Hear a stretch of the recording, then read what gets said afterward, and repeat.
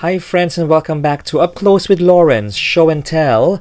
So today I'll be showcasing Deathstorm, Blackest Night, Blackest Night, Blackest Night. So my first introduction to this character is from the CW The Flash. As far as I know, Deathstorm was like the former Firestorm that matrix with the Black Lantern core of some sort. So anyhow, this one is part of the Build-A-Fig of Atrocitus or Atrocitus. I don't know how the pronunciation of that, but it's gonna appear something like this. Alright, so I don't know much because I don't know anything about comics. I'm not a fan of comics. That's why I don't know much about the character, but I just bought this because I just love his lovable face. Okay, let's unbox this cute Deathstorm. So, like the usual McFarlane Toys, you have the Build-A-Fig here. You have the lantern because, like I said, it's part of the Black Lantern core. Action figure. You have the trading card. And of course the stand. So let's unbox and review this beauty. So here is Deathstorm finally out of the clamshell, and he stands pretty well. The feel of the plastic or the rubber that they use here is slightly different in my opinion. It feels kind of like more pliable in a lot of places. So let's have a quick look at Deathstorm here. So you can see the mold of the head is wonderfully done. This one is actually translucent in a way, with some shine and some sheen to it. I mean, for the price of this action figure, this is pretty nice, you know. You have this kind of like, this is kind of like where it actually, like the Matrix, right? I remember that from the TV show. So this one is, of course, pliable. And it has this kind of A-shaped here with a silver accent. It's mostly black with the silver accent and this baby blue. And all black. The back. It's kind of like pure energy, right? Pure energy. And just look at the face. Look at the face of that. That's just amazing. Just amazing right there. And you can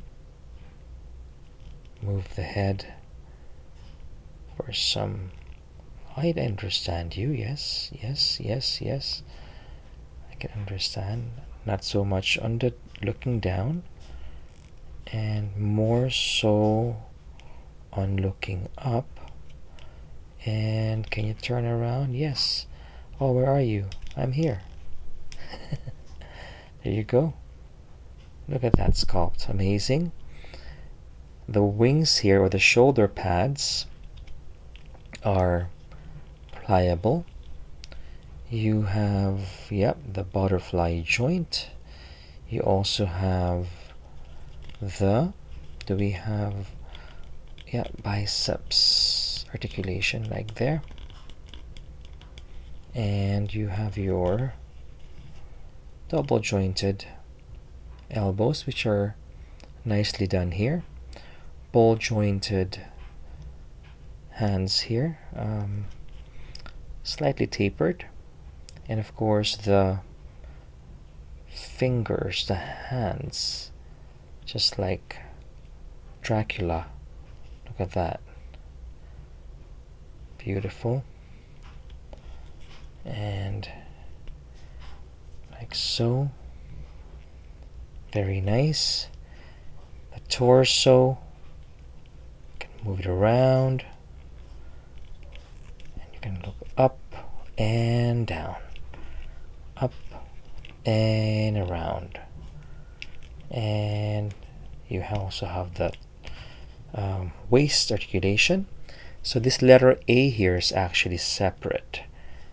Okay, and you have a lot of the thigh movement here. Yep, and you can go around. Not so much on the splits, like here. Okay, McFarlane joint. Oh, I thought there is a thigh cut here, which I'm not a fan of, but if they put a thigh cut here, it would have been a perfect design right there. Oh, look at that crunch. Ouch. Oh God, so new. You have that knee articulation, you have the foot articulation here, and you have the toe, and the foot articulation is ball jointed but covered by the boot design. Okay, covered by the boot design.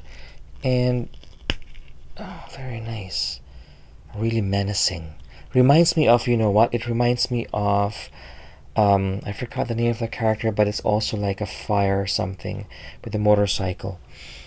That's what it reminds me of. So it has its own lantern for Black Lantern.